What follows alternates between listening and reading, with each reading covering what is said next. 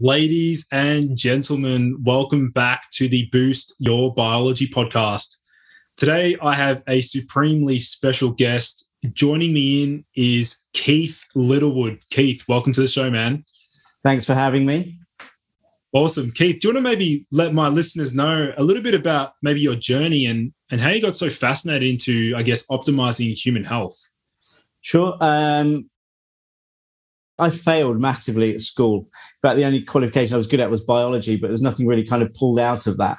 And I was always going to go into the army. I was actually going to go into the RAF, but the career centre was too far away, so I opted for the army and working with helicopters. And I did 4 years with the army, and I came out of there pretty lost and didn't know what I wanted to do, and ended up falling into a gym induction at a leisure centre because the instructor wasn't there, and they asked me to take it because I was a leisure assistant at about 23, 24. And from being in the fitness industry as a fitness instructor into personal trainer, rehab, into therapy, pain management, and then into kind of some functional medicine, nutritional based stuff, I then kind of got interested in the works of Ray Peat.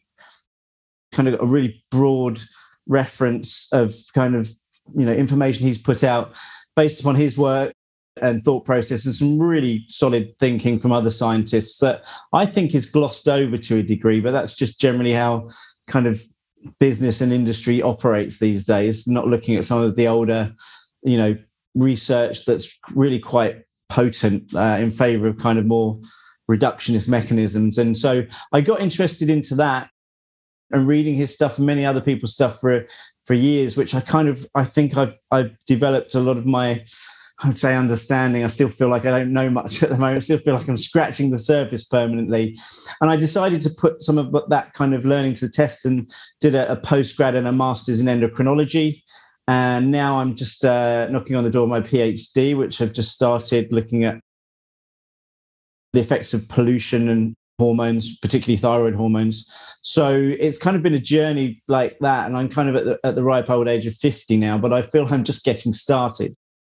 So that's been, I think if you kind of take on board something like thyroid, we just mentioned off air, is like thyroid takes you into many areas, all areas of function.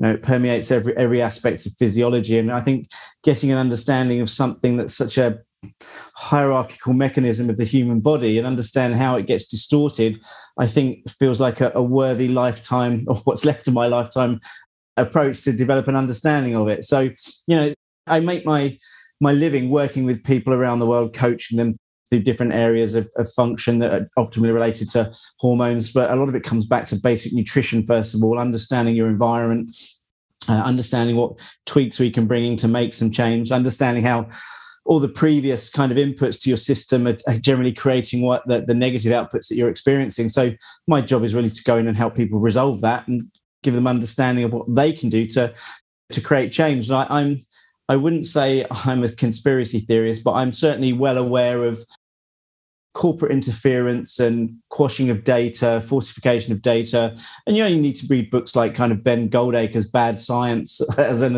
example to get an idea of what companies have been capable of. And I've been influenced by kind of other kind of anthropologists like Joseph Dummett, Drugs for Life, Gilbert T. Welch, Overdiagnosed, and various books like that kind of give you an idea of some of the problem that people are facing, and perhaps why, one of my main assertions that thyroid blood tests can be a complete waste of time if you don't know the environment or the stress that someone's under, how much food they're eating. And while if you go and look at a clinical trial that's assessed something related to thyroid, unless you understand what the individual in the trial is exposed to, it's really difficult to get an idea if something is effective or not.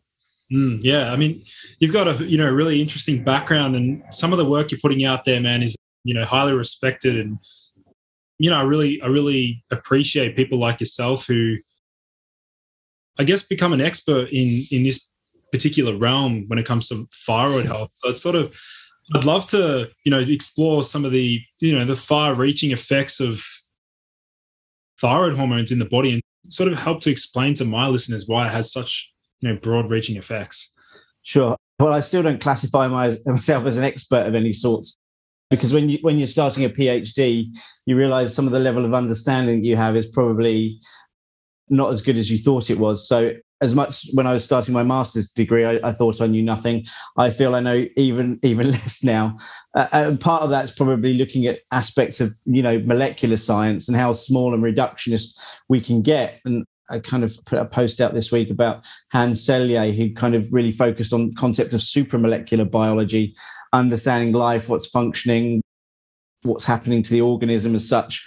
And I think, I think it's quite useful to keep a keen eye on what's happening at the molecular level, but understanding of the broader implications for physiology and life, blood tests, and more importantly, symptom expression. So, that's kind of what I'm really interested in, is trying to get a broader grasp of how we can understand all the problems that are related to thyroid suppression. And I think ultimately get people to understand what they're in control of. I'm a big fan of Ivan Illich's work, who's made a really good argument that, technically people can be made into patients at the checkup. They're a person, now they're a patient. And that can come from, very arbitrary numbers about what constitutes good and what constitutes bad. And, there are probably many things that you kind of think, well, that's not right. And, I see those values not meaning what they're supposed to mean in a clinical perspective. And I think it just comes down to creating more customers over time and being a customer from cradle to grave, not being allowed to kind of, raise your kids in the way that you want, not being, and to the juxtaposition, not being able to die in the manner that you choose to die. So, I think there's some implications of industry that I think permeate into people's daily lives. I think what I'm really motivated to do is to really make people understand that they are in charge of it, and perhaps with a little hand-holding, they can see the paths themselves about what creates more cohesion in biology, the concept of long-range order and structure and self-ordering processes, about how people maintain their physiology over a long time and don't need much interventions. They don't need to be put onto statins. They don't need to go on antihypertensives. Don't get me wrong. There are probably cases where people do really need that. However, when you understand the tenets that, cholesterol is a really easy one to pick on, because you just go back to the Jupiter trials and know that they were cut short. The data was withheld from, peer review. No one's really ever had a good chance to look at the proper trial data, but it was cut short for a reason. And there are some very obvious reasons why that was cut short. And so when you understand that cholesterol, as an example, is not necessarily related to kind of heart disease any more than, anything else could be. I mean, we understand that the cholesterol accumulating in an artery is because there is damage going on in that particular area. There's calcification of the arteries, as an example. And when you bring that back, we know that thyroid hormone has a huge impact on cholesterol values, whether it's receptors, whether it's cholesterol enzymes, liver function, accumulation of in issues like non-alcoholic fatty liver disease, accumulation of fatty acids, inability to use glucose efficiently. And this is where I think unpackaging thyroid and looking at the problems associated with the studies and, understanding that suppression of thyroid values or just an inaccurate thyroid value because of what's going on at the receptor, what's going on metabolically, this can be a problem. And that's what I'm really interested in doing. Yeah. You sort of mentioned, Keith, around the inability to utilize sugar, or I guess glucose. Do you want to sort of expand upon that and sort of mention the implications in terms of thyroid function and carbohydrate metabolism? Yeah. So, I mean, if you look at some of the nutrition in the world, I would say that current fads within nutrition is that carbohydrates are still being vilified to a degree. I think I saw a post yesterday from David Perlmutter saying, "I'm sorry, honey, I was wrong about you." And it's like, I was criticizing someone and saying he was a really good scientist for admitting he's wrong. And I was like, well, he's a doctor. You only need to go back to basic undergraduate studies and understand that carbohydrate is the essential source for metabolism. And we still get many people, I think, jumping on the bandwagon that just because they can't utilize carbohydrates, that carbohydrates the issue. And we know there are many tenets to kind of insulin, pancreatic, thyroid signaling, from GLUT transporters or GLUT transporters to essentially the thyroid itself. And, there are dozens and dozens of studies based around metabolic syndrome that show that when you make someone new thyroid, blood values come back to relatively normal expression. Well, why is that? Well, the pancreas, just like every other organ and every tissue in the body, is thyroid dependent. And when you have, aspects about thyroid signaling, remember the pancreas produces many things. It produces enzymes, digestive enzymes. It produces insulin, a couple of other things in there as well. But if the energy to the pancreas is substantially decreased, the ability to respond with insulin production over time can be substantially decreased. And there's kind of an energy pathway between high insulin values based upon the glucose values, because if you can't keep getting glucose into the cell because the thyroid's not working efficiently, perhaps the electron transport chain or the aerobic mechanism is impaired, which means that you're not able to use carbohydrates efficiently. So if you take it perhaps to an end range example in diabetics, we know that fatty acid oxidation in the heart, it's a primary kind of pathway, but the heart needs to be flexible. It still needs to function using carbohydrates. That glucose fatty acid Randall cycle is still very prevalent for the heart. So we know that the failing heart can't utilize glucose efficiently. And we see an abundance of fatty acids being utilized as well. Now, when fatty acid oxidation is also impaired and we lose the ability to oxidize fats, primarily because carbohydrates have a higher respiratory quotient. So they produce more carbon dioxide, fats don't. Fats also come with the negative byproduct when it's chronic lipid peroxides, increased, superoxides. And, when this gets problematic, we tend to be wasteful of enzymes that are protective, like superoxide dismutase, glutathione. And then we start to see, rampant production of, say, nitric oxide to try and vasodilate because there's issues with kind of blood supply. We can understand how the heart starts to degrade, and then we see all these negative things. And one of these negative things is seeing, fatty acids being oxidized. We see high glucose within the blood because it can't be used efficiently. And we see high triglycerides as well, particularly in metabolic syndrome. So this is perhaps one of the most basic failings of thyroid physiology. Now, if you go and you're looking at someone who's stressed as an example, and there are various tenets, because some people are prone to overeating, some people are prone to undereating, some people eat just the right amounts of food. But if someone's stressed, not eating properly, say they're prone to skipping breakfast, and we all know that, one of the first signs of stress is a loss of appetite, right? We don't like to produce hydrochloric acid, which is thyroid related. We don't feel hungry because we're permanently producing adrenaline and cortisol, as well as the kind of lack of appetite, the inability to sustain deep sleep is glucose related, and, not being able to get to sleep, waking up chronically at multiple times, and then not feeling very hungry because you've been kind of dipping in and out of that stress state throughout the night. That, to me, is thyroid failing. And there can be other tenets with, inflammation in various tissues, and particularly the gastrointestinal tract. But if we've got to a point where we're kind of, not feeling hungry, not able to digest our food, and this also comes back to pancreatic signaling as well, is that if you can't stimulate the pancreas to produce the enzymes, you're not going to feel as hungry because you can't keep breaking down the food. The GI tract is getting problematic, and this was where everybody's kind of shifts away from glucose metabolism to kind of the microbiome and going, yeah, but the microbiome's out. We really need to replenish that. And it's like, once you get the thyroid functioning and you produce enough stomach acid, you produce enough pancreatic enzymes, food gets broken down efficiently and goes into, it's sterile, goes into the rest of the digestive tract and into the intestines. And therefore metabolism is optimal. You've got optimal breakdown of nutrients and you get optimal assimilation. So the kind of pancreatic signaling comes back to, if the thyroid is suppressed, so digestion is suppressed, so is the ability to take up carbohydrates and use it efficiently at the cell. And then we have all the other issues that spill over and perhaps into kind of, brain function. And perhaps the end range of this is where we're seeing altered physiology within the brain, diabetes, or what's termed, diabetes of the brain, Alzheimer's or Parkinson's as an example. So I think, understanding that if you can regulate your thyroid, you can regulate the pancreas and insulin production efficiently. And there can be other reasons that I've just been working with a young lady in Australia, actually, who's a type 1 diabetic, who she was actually eating pretty good anyway. She was eating regularly.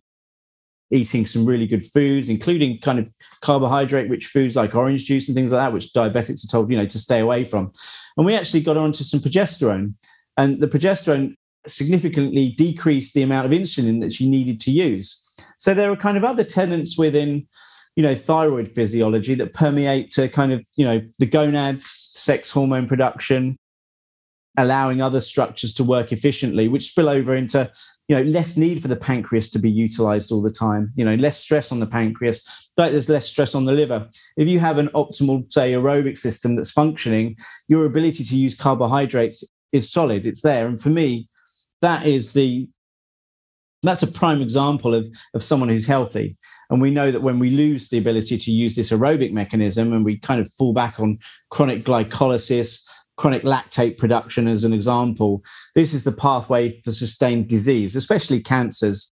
And, even if it's not kind of going to cancer via mutation within the mitochondria or the cells and the aerobic function, this is where we start to see disordered systems, pancreatic signaling, tissues within the cardiovascular system, accumulation of various products within the central nervous system and the brain. So I think, it sometimes becomes hard to focus on, say, just the pancreatic signaling from the thyroid, because, again, that becomes part of a systemic problem. But everyone likes to break it down and go, it's a carbohydrate issue. You need to cut carbohydrates out. You need to go keto. You need to go carnivore. And people can actually, create some useful changes and go, yeah, I feel really good. I've lost some weight. And, for most people, that's the primary symptom of success for them, right? That's the marker for them. And they don't really kind of look at the other things. So you find a lot of people, they come out of a keto carnivore diet and they try to bring carbohydrates back in, might be a manner that's efficient, might be not. And then they start going, I'm gaining weight again, or I'm having all these problems. My sleep is still not improving. And that's a thing I see from a lot of people coming from keto and carnivore. Hair loss, sleep not improving, blood sugar's not improving. And all you're doing is removing glucose from the system. And for a lot of people that I've seen, is you don't restore glucose metabolism efficiently because you haven't addressed thyroid function. And if you haven't addressed thyroid function, the pancreatic signaling isn't going to restore. And all of the other mechanisms associated with some of the aerobic system, not shifting away from glycolysis. Don't get me wrong. This is kind of some of the end range stuff that you might see, unless you're going and testing lactate and things like that. Perhaps it's just a guess, but we know that, within cancer, as an example, that sustained glycolysis, fermentive, metabolism is a cause of many problems, primarily because it shuts down thyroid as well. There's some really interesting stuff I've been looking at recently as part of my research, is showing that actually cancers, the tissue is hypothyroid, just the cancer tumor itself. And there's been some cases of, shutting down T4 and reverse T3, but giving someone T3 still, and it's actually shrinks the tumors quite substantially. So a lot of people might think that, hang on, you just need to get thyroid working, adequate T4, making sure that's converting to T3. True, that's a very potent mechanism, but sometimes there are very kind of nuances when you see kind of disease like cancer physiology as an example, that there's a very different nuance to the tissues. And this is why I think maintaining thyroid function throughout life is going to be the marker for longevity. And that's when you start getting into another whole discussion about, a lot of people say that you see decreased thyroid hormones in people who are older, and it's like, well, actually, you could actually say that they're at the point now where their thyroid's even more starting to fail. The other people, you've been assessing them and saying they've been dying of cardiovascular disease. But if you don't really know how the thyroid's functioning, you're just assuming that their thyroid values were normal and they were dying with what we call a euthyroid state. So again, as we said, thyroid physiology goes through many tenets of discussion, from society through to nutrition, through to longevity, digestion, sleep, fertility, everything. Yeah, really, really fascinating stuff. I think you did a great job at sort of breaking that down. What came up for me there, Keith, was in terms of assessing someone's thyroid hormone production, how much emphasis do you place on blood work versus external symptoms and things like that? I think any information that you can get is useful. I've seen people who look totally normal in blood tests. And again, the clinical presentation that you would expect someone to pick up when they're going to see a clinician might be constipated, might be hair fall, might be high cholesterol values. It might be, bradycardia, it might be tachycardia. There are various nuances to looking at how you might assess someone. And again, it comes back to understanding nutrition. It comes back to understanding environment someone's living in, emotional stress that they might be under. So I do think the thyroid blood tests are useful. I'm not saying that they're all totally useless and don't mean anything. They're just a tool that can be used to make a decision. But again, it also comes back to what you perceive as normal. And most thyroid associations will say that if it's about 4 to 5 MULs, depending on the measurement you're looking at and what area geography you're looking at, is that's completely normal. And I mentioned this to someone the other day in a podcast. It's like, well, if you look at some of the suggested diagnosis now within pregnancy and also within depression, there's quite a few papers that have said, and quite a few, I think there are some standpoints that says you shouldn't let the TSH go above 2.5. So if you're kind of suggesting that both depression and pregnancy require, lower TSH values with what are perceived to be normal free T4 values, then you're talking about sustaining life optimally through the gestational period. Why do you think that doesn't extend to kind of normal functional life, outside of pregnancy? And this is where I think the problem is. And also, I'll quote Ray Peat, who said he never saw anyone that was actually healthy with a TSH above 2. I think that's pretty spot on, to be honest. And I've always perceived the pituitary response as a stress response. It's a fallback mechanism. Not to say that, it's not important, but to the extent that we can maintain optimal peripheral conversion of thyroid hormones, particularly the liver, kidneys, muscle tissues, as an example, if that is efficient, we don't have to keep falling back on these mechanisms. And we know that a lot of the pituitary hormones, when they're produced in excess, growth hormone, prolactin, TSH even as an example, are associated with disease progression. So there are many doctors that have suggested it can take years before TSH gets to the point where it's over kind of hypothyroidism, right? And, clinicians wanting to see that TSH value above 5, reduce T4 as an example, and really not kind of understanding what goes on with T3 and also reverse T3. So pulling those blood tests out and also comparing total T4 and T3, I think is useful as well, rather than saying, well, the free T3 and T4, they're the most bioavailable. These are what we should be looking at.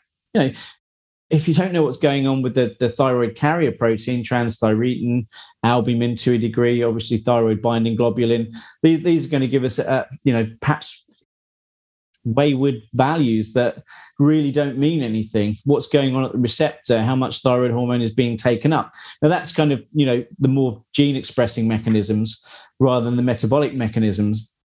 So if you're seeing people with, reduced body temperature, as an example, low heart rate, and the low heart rate can be, the sign that the thyroid isn't allowing the heart tissue to get enough T3 and therefore doesn't contract and relax efficiently. Therefore, it becomes slower, becomes fibrotic. Arteries are prone to calcification and then cholesterol being deposited there. So I think that without meandering too far off and bring myself back in to the original question, I think the blood tests are useful, but they can't be relied upon. Yeah, cool. Yeah, that makes sense. I've been personally taking my morning temperatures, and I do quite a lot of blood testing myself to assess my own thyroid hormones, and my TSH sort of sits around maybe 0.8 or 1-ish. Yeah. T3 is pretty much maxed out as high as possible, and then T4 is moderate within range. And yeah, one thing that did pop up though is what are the implications of cortisol, and how does cortisol fit into the whole? You hear people talk about you don't want to be relying on cortisol to bring you energy. So do you want to sort of link in the cortisol there? Sure. Well, obviously, some people, I think, in the functional medicine world, when I remember studying it, talked about the concept of the HPAT or HPTA, the hypothyroid pituitary thyroid adrenal axis, which kind of draws upon the kind of feedback loops that we have. There is a substantial interplay between the two. We know that when people are stressed out, they're prone to producing more adrenaline and cortisol. When people are inflamed, perhaps, markers that you can see, like something like C-reactive protein as an example, we know that there's often more cortisol because cortisol is an anti-inflammatory hormone. It does a great job of kind of lowering inflammation. And to the extent that, there are various things to probably unpack with cortisol, is that the adrenal glands are thyroid dependent. So people with all glands are thyroid dependent. So if you're in a low thyroid state, your ability to produce cortisol can be diminished, but there might be a compensatory mechanism going on. But also when we're stressed and when we're kind of not eating enough, you produce more of the glucocorticoids like cortisol, and they have an inhibitory effect on TSH. So the more kind of stress that we're under, it makes the TSH look relatively normal and indeed even low. So that's why a lot of people, unless you understand how much stress someone's under, if you're chronically skipping meals and going through that, process of liberating energy via gluconeogenesis, the production of energy by breaking down fats and sometimes proteins as a fuel, then this has a suppressive effect on thyroid hormones, particularly TSH. So it's important to understand that if you're producing a lot of these kind of adrenal hormones, it can, again, make the blood tests look completely normal. You can get to a point, I think, where, adrenals do need support as well. I kind of used to kind of be quite set in stone that the thyroid was always the issue. And I think there can be sometimes a need for supporting the adrenals more.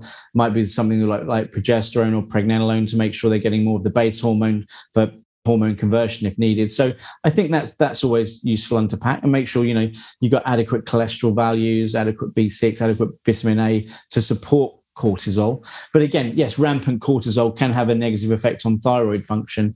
And I think there are things to work out, but again, we could come back to things like temperature as an example. Pulse can also be useful, because pulse rate, we tend to think of low thyroid function associated with bradycardia as an example. Yeah. But it can also be tachycardia if someone's thyroid is so suppressed and they're running off chronic adrenaline production. So that's why it's very easy sometimes to look at someone's heart rate and think, oh God, they're hyperthyroid. And it's like, well, their temperature's low. They look like they're kind of hypo.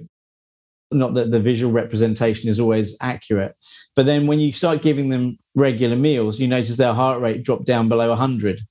And it's because they're not running off adrenaline all the time. They're not trying to liberate energy from this gluconeogenesis, which is, we term it kind of perhaps the stress response, but it's like, it's a normal pathway that's there to back us up. But to the extent that it's chronically maintained and you're breaking down fats as a fuel all the time, and perhaps proteins, then this can be kind of detrimental in itself. So, but it's, we will switch between, like, for an example, females during the menstrual cycle, when, during the follicular phase, go through glycolysis within the uterus and the surrounding structures, because estrogen's primary function is often stimulates glycolysis, and also what's going on, around the rest of the structures there to help it get through the menstrual cycle. And then progesterone comes in, has this anti-estrogen effect, and switches back towards oxidative metabolism. So there are various switches that are going on and off all the time.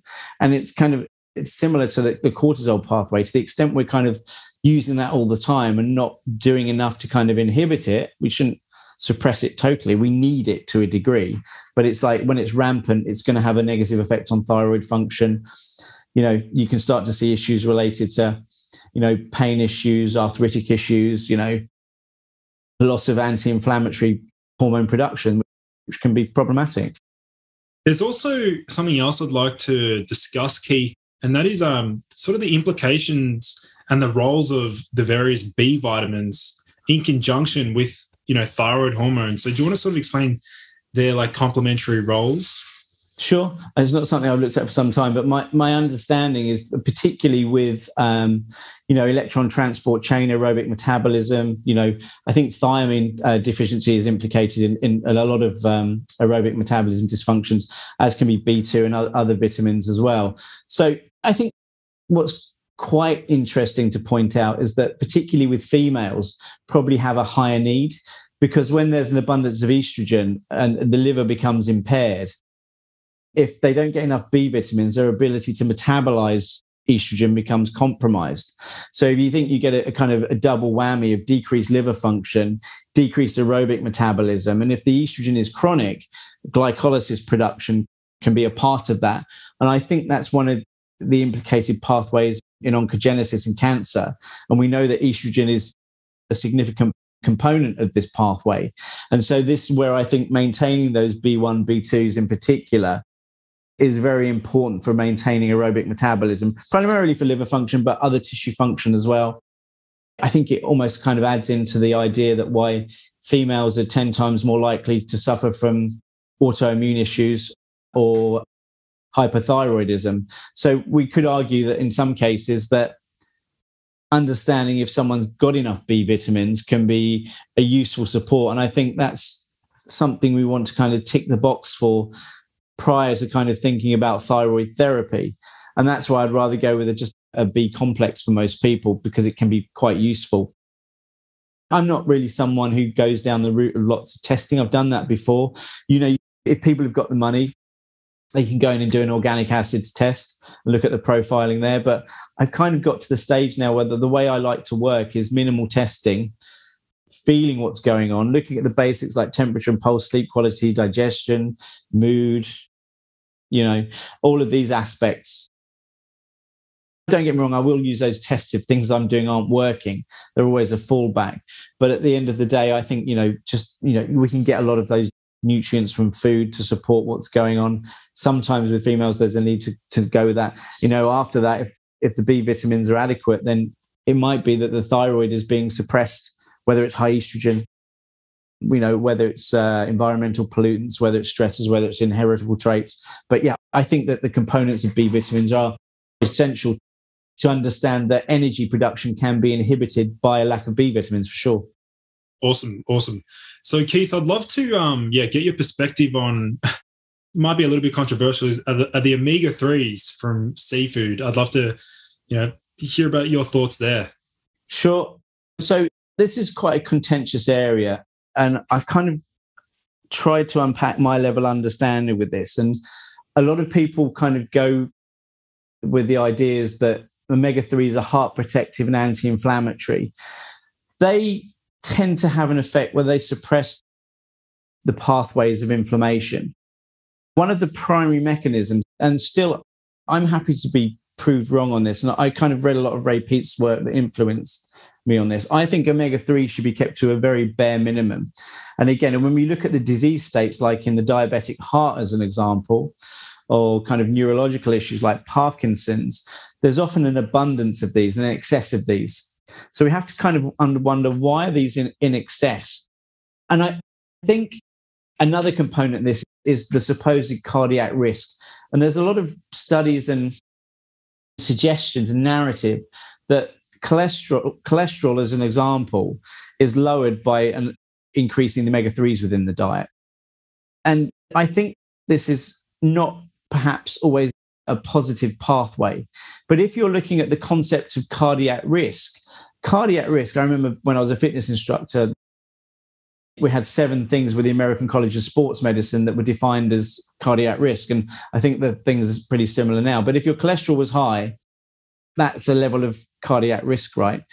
Now, depending on where you sit, I see many blood tests coming from clients in the US, and you've got these big red numbers in cholesterol going, and it's like, I'm looking at it going, that cholesterol value is absolutely fine.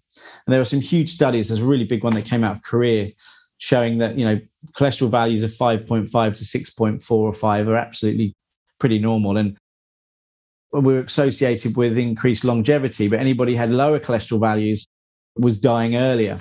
So there's still kind of many contentious issues with kind of heart disease, longevity, and the idea of cardiac risk. And I think omega-3s, one of the primary reasons I think they might be problematic is what they do to the cell membrane.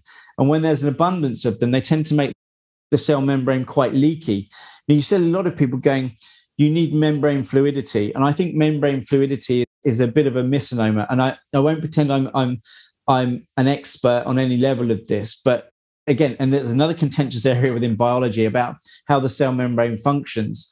So people suggest that when you it's very easy to put phospholipids, unsaturated phospholipids, into the cell membrane just by increasing them in the diet. And this is supposed to make them more fluid. But there's quite a few studies that have shown that when you have an abundance of, say, DHA, the omega-3, at the cell membrane, it makes it quite leaky. Now, you can actually go and stab holes in cell membranes and they still don't get leaky. But you can give them omega-3s at the membrane and it does make them leaky. And there are various other kind of poisons that have this effect as well. Now, omega-3 is being used within cancer therapies as well to make chemotherapy more efficient.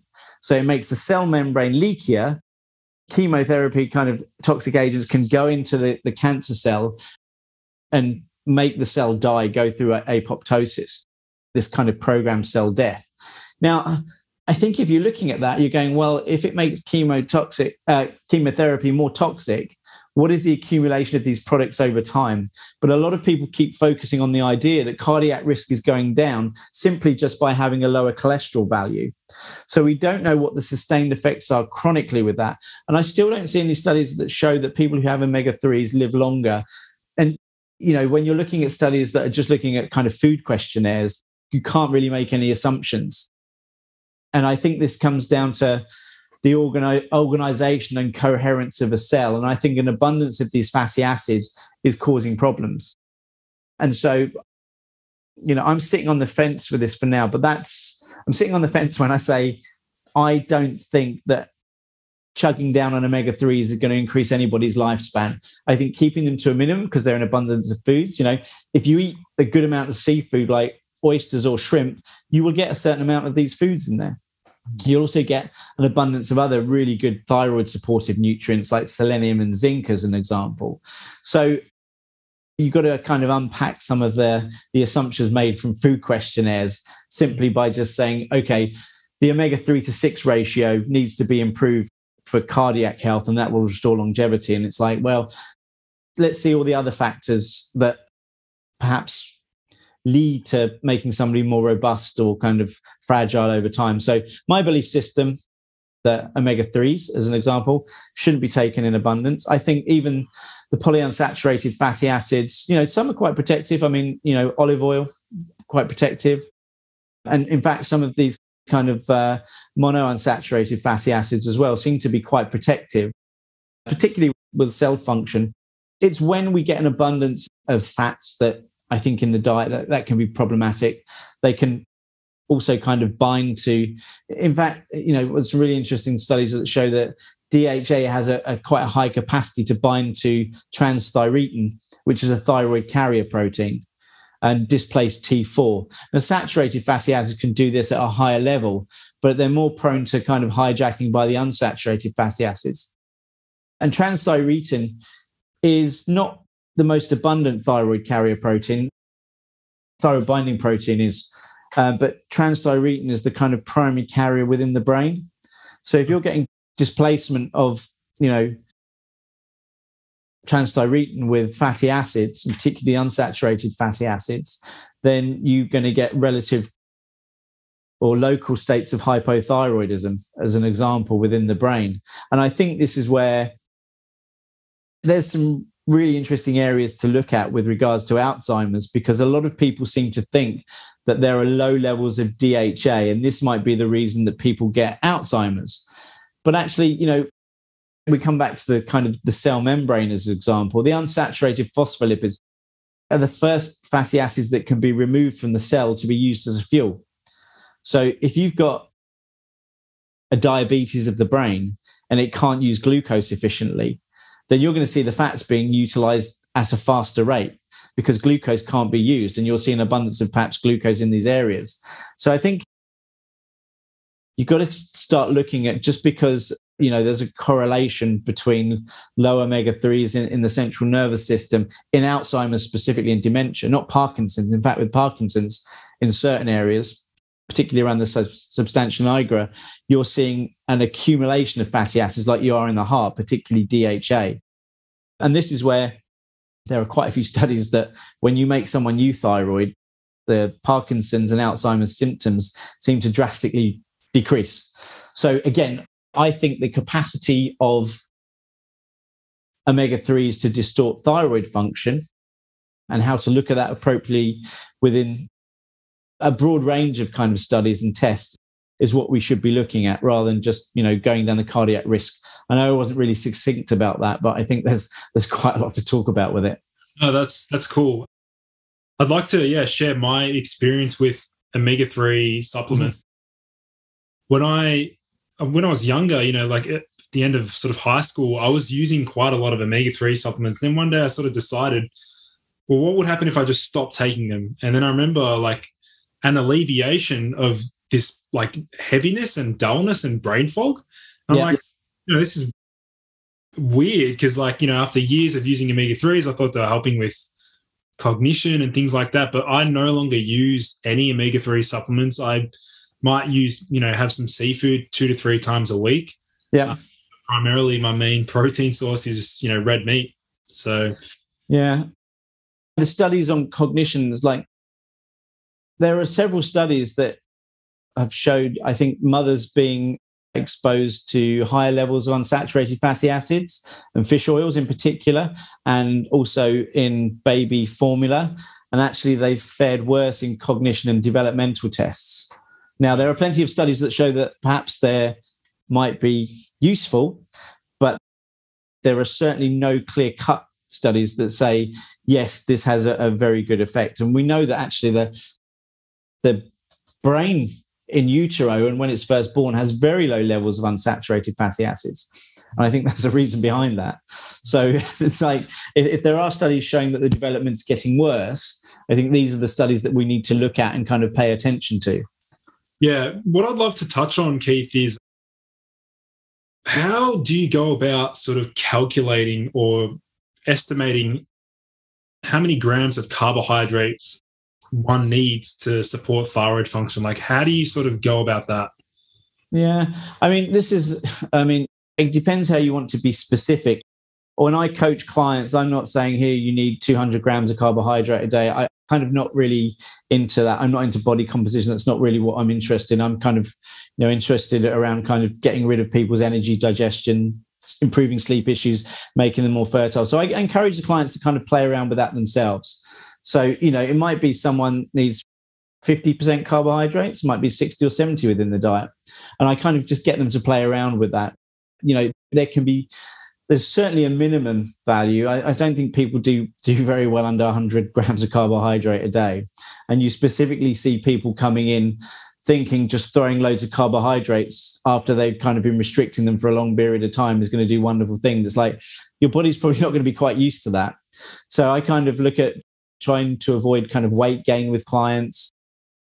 I kind of do go through the process of getting people to eat 5 or 6 smaller meals a day to start with, and playing around with that. And then I might get them going back to 3 square meals a day, because that's what they're good with, getting a bit of hunger in between. But some people, I'm just playing around with kind of sensations of hunger and just managing to maintain sleep through the night, avoiding weight gain if kind of they've had a hard time utilizing carbs before.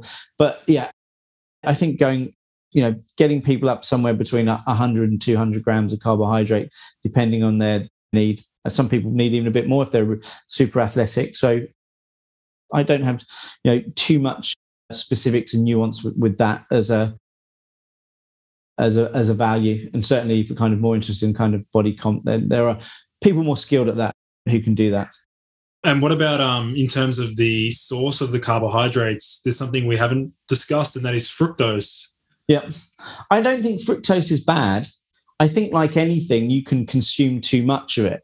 I think also coming back to the idea of the pancreatic insulin signaling, a lot of people blame fructose. But for an example, you can activate something called the polyol pathway. And that's kind of implicated in diabetes progression because the end product of that is fructose accumulation you get a blockage, I think it's succinate dehydrogenase. And this starts accumulating kind of more fructose. And I think that's just when there's an abundance of glucose, this tends to take place. And everyone blames it, it's the fructose accumulating. But if the pancreas isn't functioning again because of the thyroid not working efficiently, and if the liver is accumulating kind of glucose into triglycerides, as an example, and other fatty acids, the liver's not functioning, the liver's sluggish, the liver's not converting enough T4 to T3, then this can end up blaming the amount of the carbohydrates and particularly fructose, but it might be this polyol pathway that's driving that response.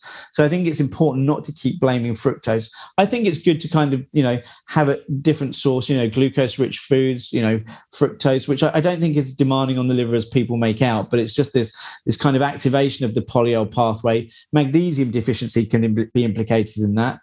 But I think it's just kind of the accumulation of the glucose when thyroid signaling isn't optimal, when the electron or the aerobic metabolism isn't working efficiently. It might be some cofactors that aren't in there, might be some thyroid cofactors, might be going back to B vitamins and energy production again.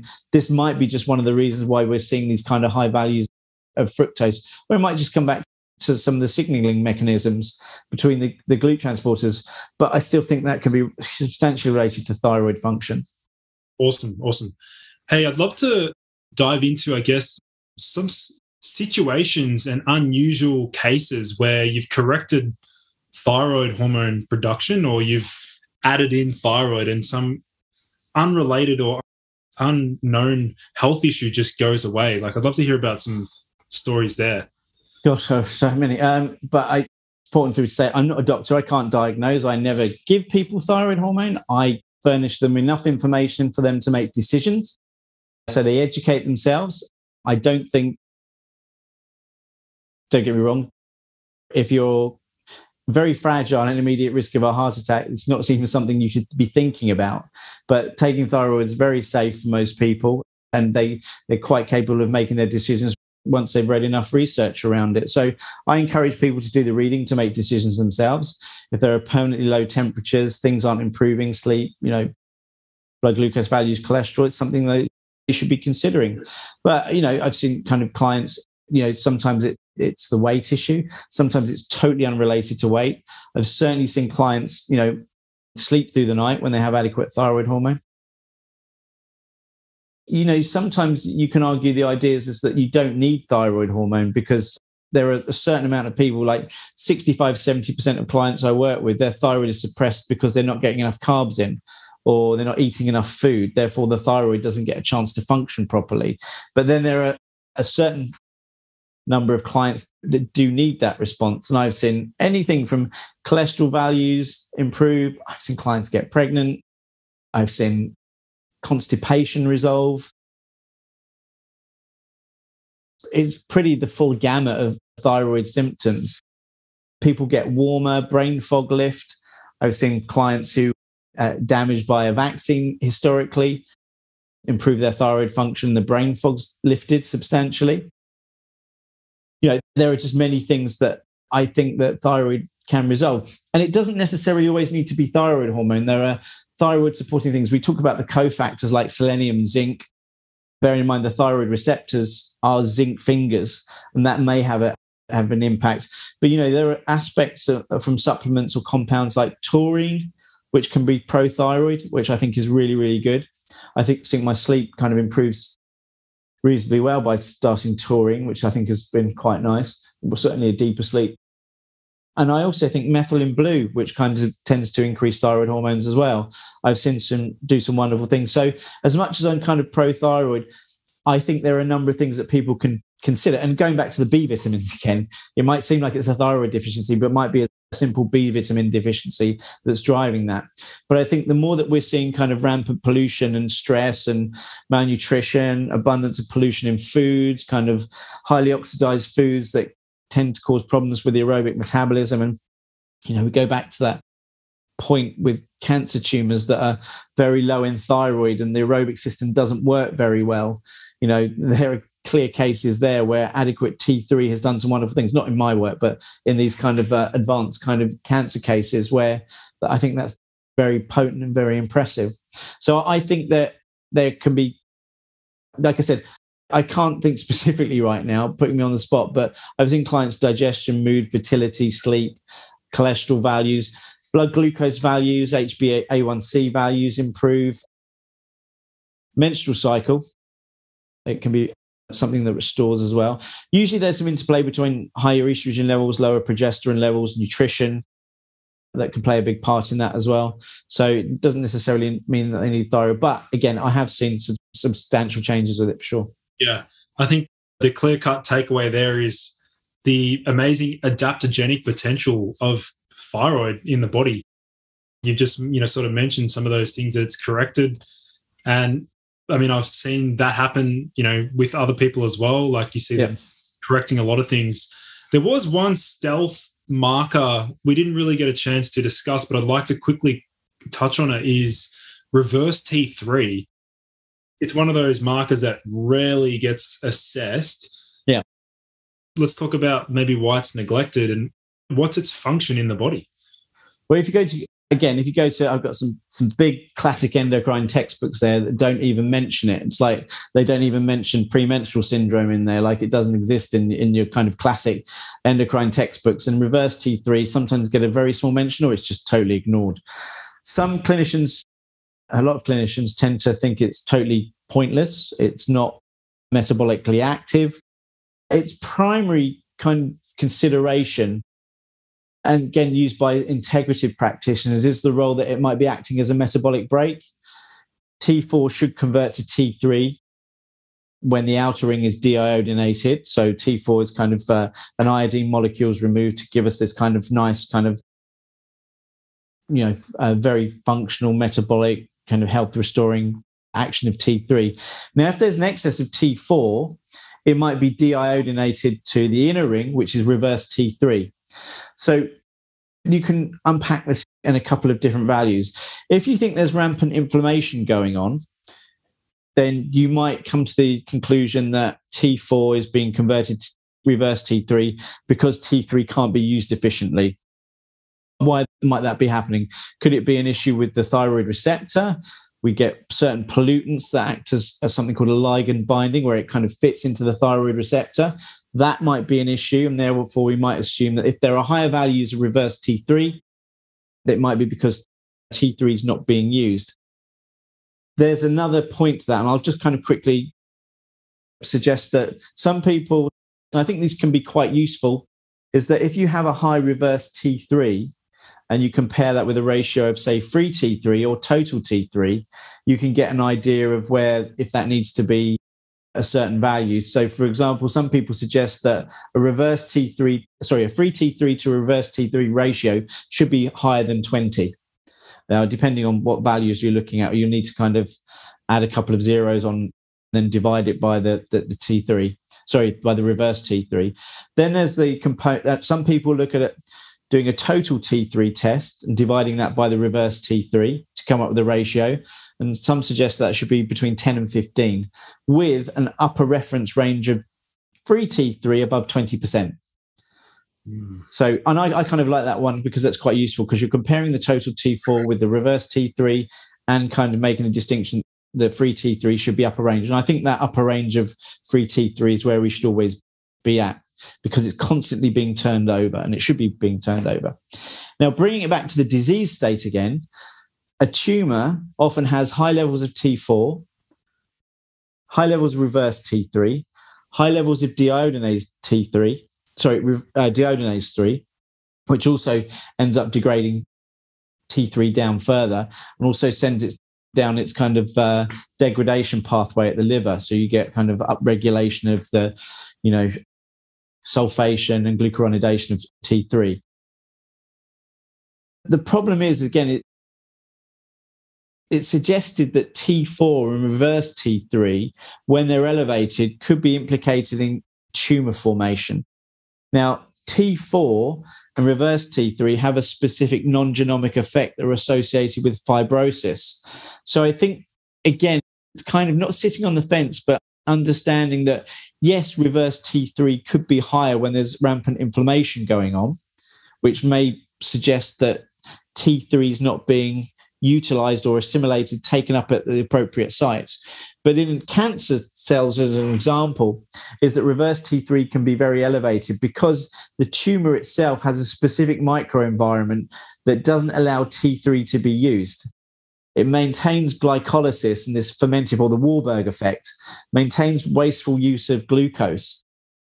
And some of the studies, what they can suggest is that, as I said, if you kind of make someone hypothyroxinemic, i.e. restrict their ability to use T4, so give them a thyroid kind of a slowing medication, that stops them producing T4, which then stops them producing reverse T3. And that seems to have a very protective effect on tumours and shrinks tumours quite substantially. However, what they found is that you need to give someone T3 to have this effect. So it's restoring the tumour status to euthyroid, which stops glycolysis, which stops this kind of increased lactate production, switches to kind of aerobic metabolism, and allows cells around it to go through this kind of usual programmed cell death. And, with cancer cells, they kind of, the concept of increased telomeres and what they call replicative immortality. Cancer cells want to keep going on and on forever, and they don't care what's going on around them. They just keep breaking tissues and fuel sources around them. And that's in a relative state of hypothyroidism. So just without rambling too much, just to understand that there are cases when perhaps reverse T3 combined with other thyroid hormones can be useful to get an idea of if there's a problem metabolically, but also a high reverse T3 without looking at the T3, and perhaps TSH levels will always generally look normal within this, but the T3 within that specific area might be kind of very, very low. So it's important to understand that there are various nuances to looking at reverse T3. Amazing. And my final question for you, Keith, is, are there any areas of research that you're really, I know you sort of said the pollution, the implications there on thyroid health, but any areas of research you're really excited to see more of? I think there's so much thyroid research still not done yet. My idea with my study is to look at how, different hormones might elicit different responses. And it may be that we get to look at some of these markers. There are some studies on this role of T4 with reverse T3 and something called the integrin AVB3 receptor, which is like this non-genomic pathway. So it's metabolic. And T4, when it's high, can it be implicated in fibrosis and tumor formation, and also, angiogenesis and metastasis. So I think the concept of understanding the metabolic effects of perhaps when people are prescribed the standard thyroid hormone, levothyroxine, there are implications with that, and shifting away to more appropriate mechanisms like T3 or T4, T3 combos. And that's the kind of research I'm kind of trying to diagnose, which is going to take place over the next 6 years. So that's something I'm really personally interested in. I do think that there's a kind of, not a purposeful suppression of thyroid physiology, but, when you think it ties into kind of statin medication production, glucophage, metformin, profit, and industry, I think you can perhaps see why there's not as many studies on this as there should be. So that's what I'm interested in personally. I think anything I'm really interested, because I don't understand it enough, is the concept of the membrane of the cell. And, if you come across Gerald Pollack's work and Gilbert Ling's, and how the idea that the cell membrane, the lipid bilayer, isn't as important as we think it is. And there are more complex proteins and ordered water structures that perhaps are more responsible for ions being absorbed into the cell, rather than these complex pump pathways. And, the questions of whether you have up to 400 pumps in a perceived cell membrane. It's like, where do all these pumps go, and where's the land space for them?